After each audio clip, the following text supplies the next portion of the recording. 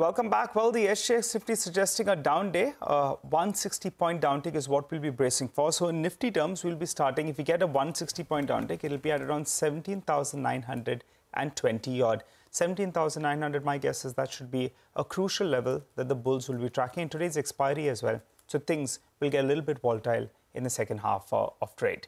Well, Nischal Maheshwari, CEO, Institutional Equities and Advisory at Centrum Broking, joins in. Hi, Nischal. Morning. Before we get to discussing about some results, I want to ask you about the biggest loser yesterday, Bharti Airtel. It was down close to 3%. 12 months or so ago, there was a consensus buy on the stock. Now, suddenly, a couple of brokerages sounding a little bit cautious. I think there's a Deutsche Bank report that came out yesterday. There's a Jefferies note as well that sounded a little bit cautious. Your view on it? Morning, Nigel. I think more to do with profit taking. I don't see that there is any reason for being cautious at this point of time, even though we do not cover it at the moment. But I continue to believe basically that there is a likely tariff increase which is going to happen anywhere in December or January. And maybe some amount of profit taking, given that we have now got some aggressive valuations. That's the only reason I see for taking away some profits. But otherwise, I would be a buyer on the stock. Profit taking in Bharti Airtel, I would continue to be a buyer in the stock. Nischal, good morning. This morning, Motilal Oswal put out a very interesting note where they've raised the EPS targets for the Nifty for the full year. And they talk about how 4 stocks, Axis Bank, Sun Pharma, HCL Tech and ICICI Bank, strong results over there, the reasons for the upgrade. Among these 4 names, do you like any where one can put some fresh money to work? Morning, Sonia. I think out of the 4, definitely I would put some money on Sun Pharma and HCL Tech. Sun Pharma, obviously, the results were outstanding in HCL Tech because of valuation. Maybe something on ICICI also. So these, I think, I would prefer the first 2 actually, Sun Pharma and HCL Tech. And I would wait for some correction in the banking sector and then maybe go again investing into the bank. Right. You know, one of the other things which has happened, I think, yesterday evening was that this entire China reopening thing, I mean, that has been completely quelled. So we heard from an official spokesperson that there is no change being planned in the COVID management strategy. It may happen, but it's not happening right now. That's the point. Metals essentially have been doing very well last 2 days. Day before yesterday was a pretty large day for the metal index. Yesterday also, they did well. Any thoughts, Nischal, on that space on the back of what we've heard? So, morning, Prashant. I think metals is past its peak, basically. That is very, very clear. And given that we are, after this 75 basis point hike again yesterday, there is a very clear chance of a recession in the US of maybe a couple of quarters.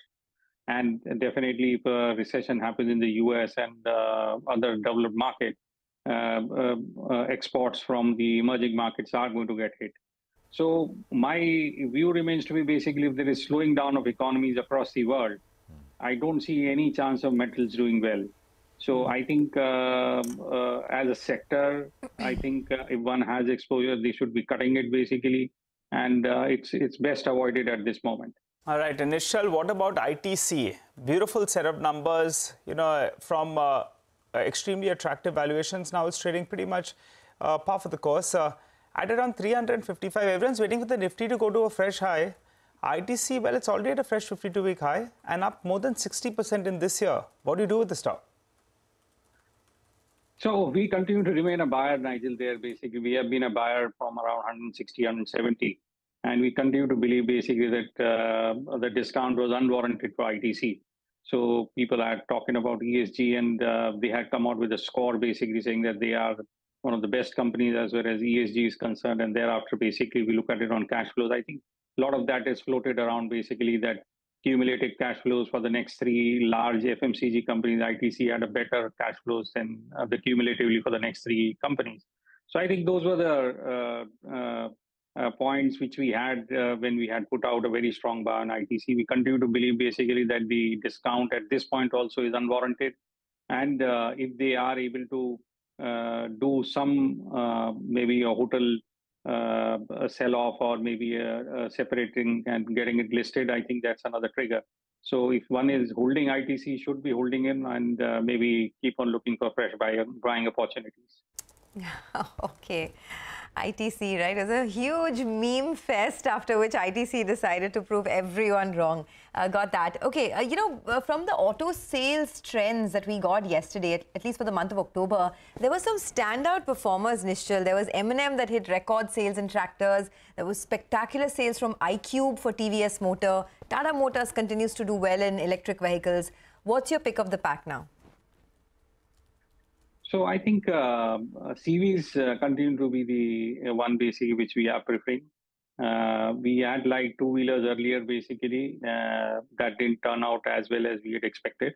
But CV definitely on the back of strong economic performance, basically I think that's a sector basically we are betting upon. Obviously the pent-up demand on the four-wheeler side is seeing up, and we've seen our Maruti doing pretty well.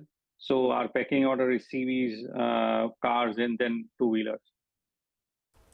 Okay, all right. CVs, cars, and then two-wheelers. Got that. Well, it's been very strong even for the commercial vehicle space, specifically for names like Ashok Leyland and Tata Motors.